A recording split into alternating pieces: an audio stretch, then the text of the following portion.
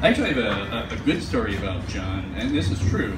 He and his dad, and my dad and I were leaving a Dodger game, and we get out to my dad's van, and we're parked in the middle of the lot, and traffic is not moving. I mean, we're in a sea of cars that isn't moving.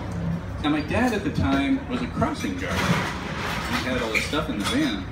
So John looked around, and he puts on the reflective vest, he puts on the cap, he takes out the stop sign, he jumps out of the van, goes up to the front, and starts directing people away from our van.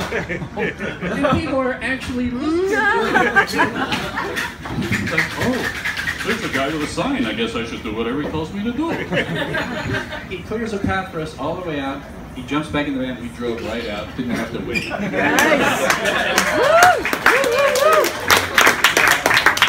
So that's why John is my dog. So thank you. And in fact, that's really the only story I have about him that doesn't involve a bail bondsman. So thank you.